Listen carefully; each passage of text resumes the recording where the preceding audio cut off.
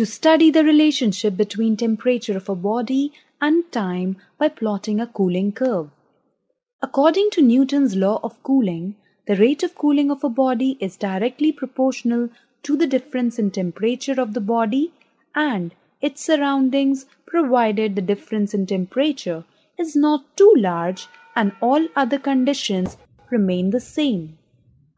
Madam, how can we study the relationship between temperature of a body and time by plotting a cooling curve?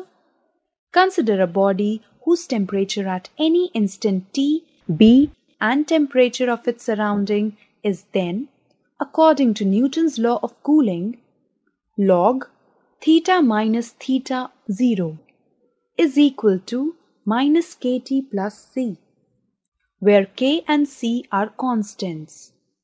Let's do an experiment to study the relationship between temperature of a body and time by plotting a cooling curve. Our aim is to study the relationship between temperature of a body and time by plotting a cooling curve. The materials required are Newton's law of cooling apparatus consisting a thin-walled copper calorimeter suspended in a double-walled enclosure with stirrer and a lid, 2 thermometers, clamp and stand, stopwatch, a beaker, a heater. Procedure. First of all, place the Newton's law of cooling apparatus on the table and fill the space between double walls of the enclosure with water which act as surroundings at constant temperature theta 0.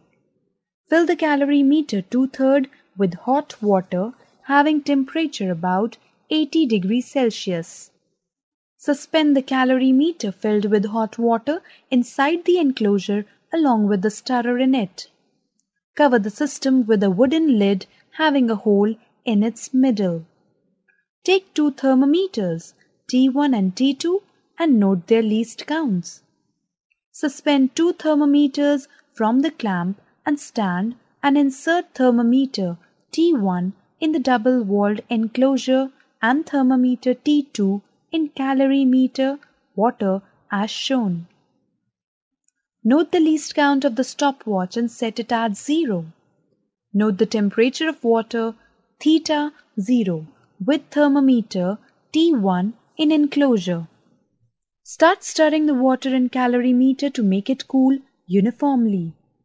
Start the stopwatch when the thermometer T2 reading is convenient, say 70 degrees Celsius, 60 degrees Celsius, etc., and note the temperature. Note the readings of thermometer T2 after every 1 minute. After 5 readings, increase the time interval between 2 successive readings to 2 minutes. Keep on taking readings of thermometer T2 until temperature of hot water is about 5 degrees Celsius above the room temperature. Now, note the reading of thermometer T1, that is, the temperature of water in double-walled vessel, and find its mean value, theta 2. Record all observations in a tabular form. Least count of thermometer T1 is equal to x degrees Celsius. Least count of thermometer T2 is equal to x degrees Celsius. Least count of stopwatch is equal to x seconds. Observations. Initial temperature of enclosure theta 1 is equal to x degrees Celsius. Final temperature of enclosure theta 2 is equal to x degrees Celsius.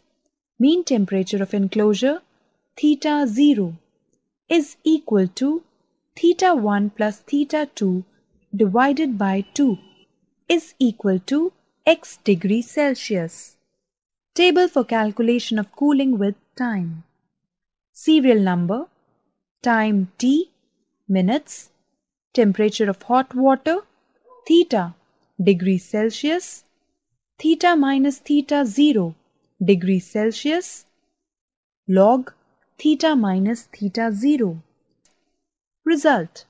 The temperature falls quickly in the beginning and then slowly the difference of temperature between the body and its surroundings goes on decreasing. This is an agreement with Newton's law of cooling.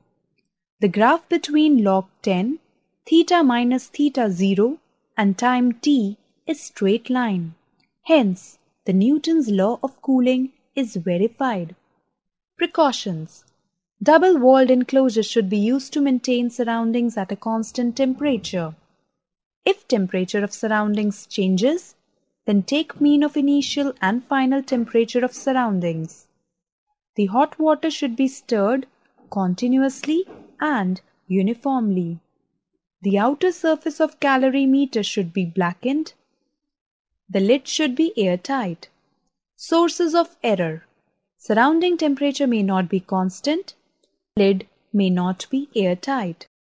Thank you, ma'am, for this knowledgeable experiment.